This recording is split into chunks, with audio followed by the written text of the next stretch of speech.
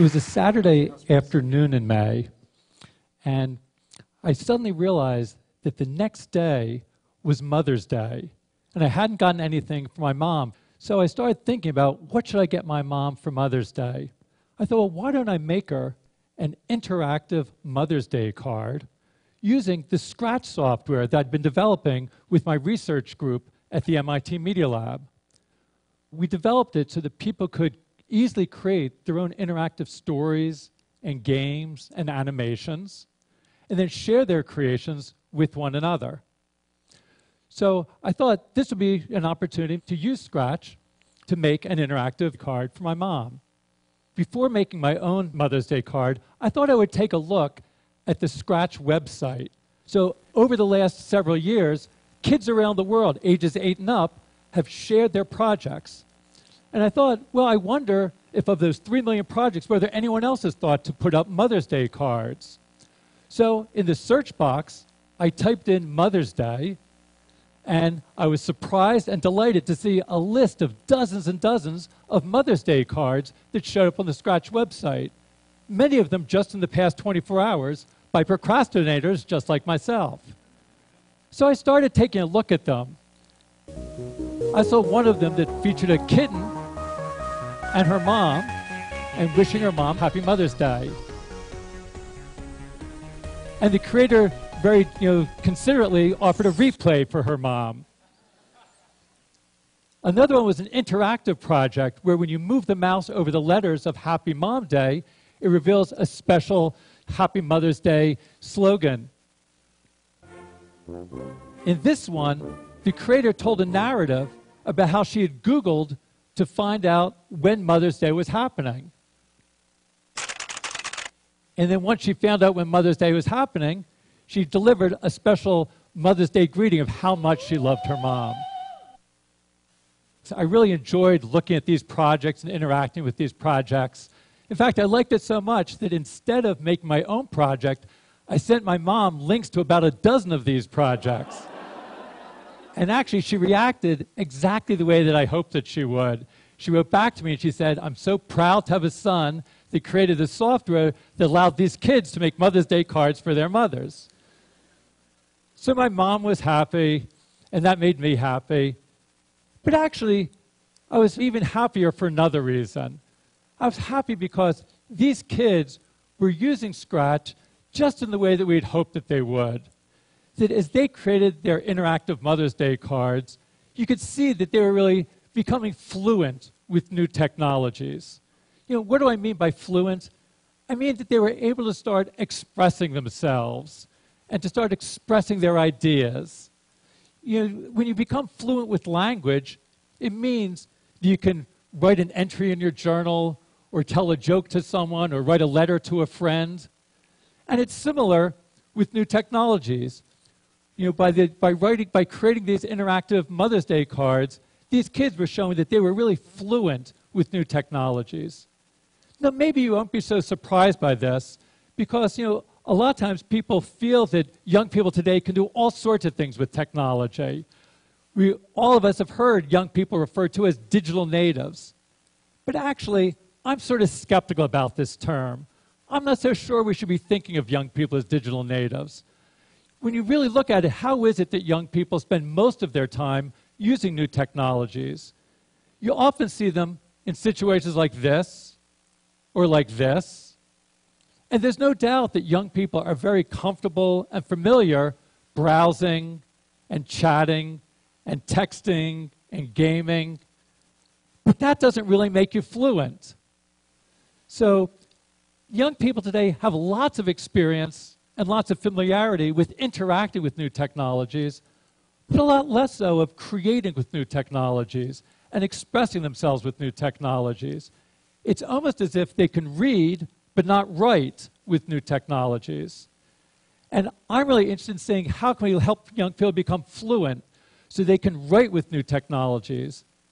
And that really means that they need to be able to write their own computer programs or code. So increasingly, people are starting to recognize the importance of learning to code.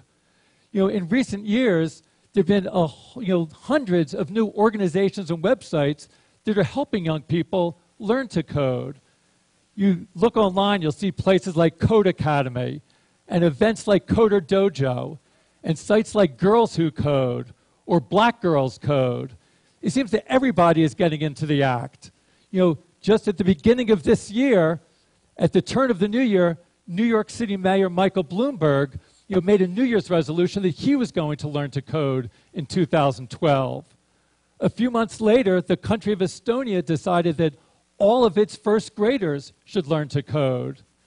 And that triggered a debate in the UK about whether all the children there should learn to code. Now, for some of you, when you hear about this, it might seem sort of strange about everybody learning to code. When many people think of coding, they think of it as something that only a very narrow subcommunity of people are going to be doing. And they think of coding looking like this. And in fact, if this is what coding is like, it will only be a narrow subcommunity of people with special mathematical skills and technological background that can code. But coding doesn't have to be like this. Let me show you about what it's like to code in Scratch. So in Scratch, to code, you just snap blocks together. In this case, you take a move block, snap it into a stack, and those stacks of blocks control the behaviors of the different characters in your game or your story. In this case, controlling the big fish. After you've created your program, you can click on Share and then share your project with other people so that they can use the project and start working on the project as well. So, of course, making a fish game isn't the only thing you can do with Scratch. Of the millions of projects on the Scratch website, there's everything from animated stories to school science projects to anime soap operas to virtual construction kits to recreations of classic video games to political opinion polls to trigonometry tutorials to interactive artwork and, yes, interactive Mother's Day cards. So I think there's sort of, so many different ways that people can express themselves using this, to be able to take their ideas and share their ideas with the world. And it doesn't just stay on the screen. You can also code to interact with the physical world around you. Here's an example from Hong Kong where some kids made a game and then built their own physical interface device and had a light sensor. So the light sensor detects the hole in the board, so as they move the physical saw, the light sensor detects the hole and controls the virtual saw on the screen and saws down the tree. We're going to continue to look at new ways of bringing together the physical world and the virtual world and connecting to the world around us. This is an example from a new version of Scratch that we'll be releasing in the next few months. And we're looking again to sort of be able to push you in new directions. Here's an example that uses the webcam. And as I move my hand, I can pop the balloons, or I can move the bug.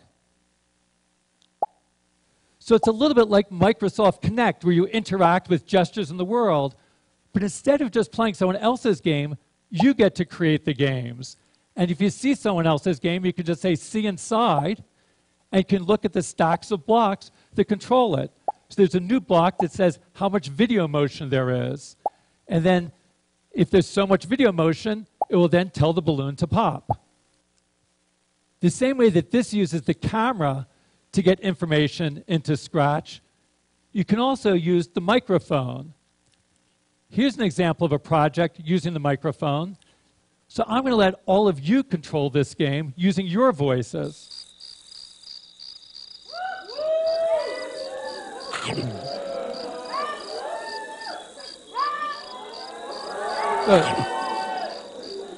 So maybe control your...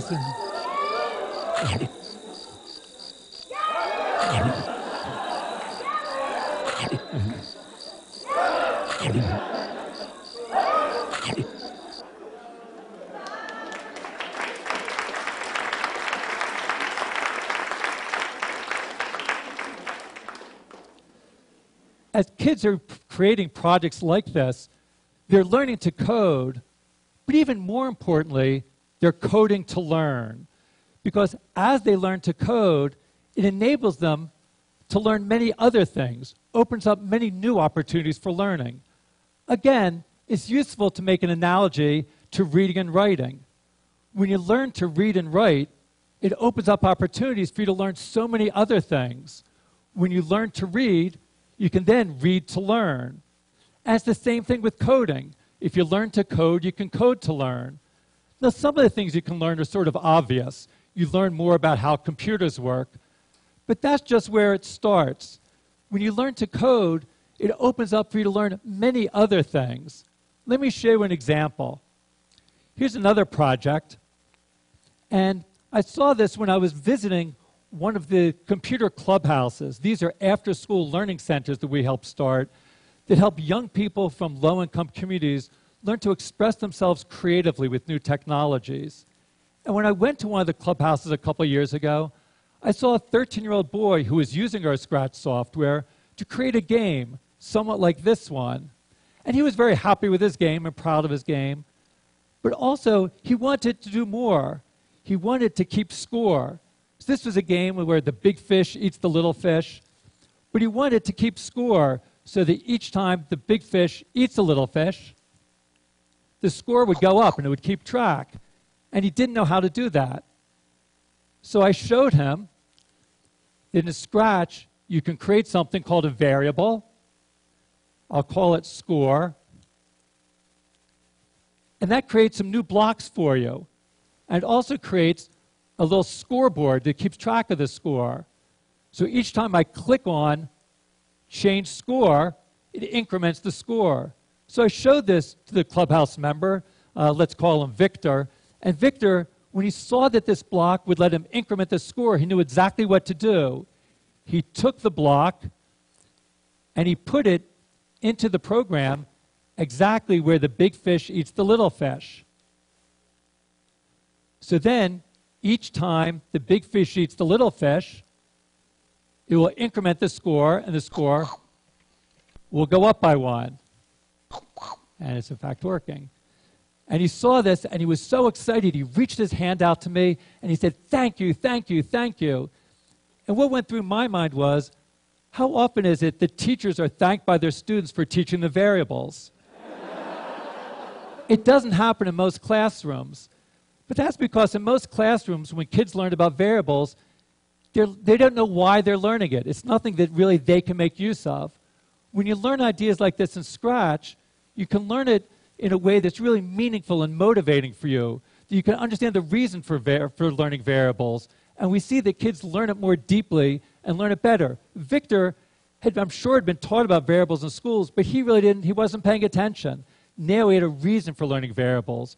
So when you learn through coding and coding to learn, that you're learning it in a meaningful context, and that's the best way of learning things. So as kids like Victor are creating projects like this, they're learning important concepts like variables, but that's just the start.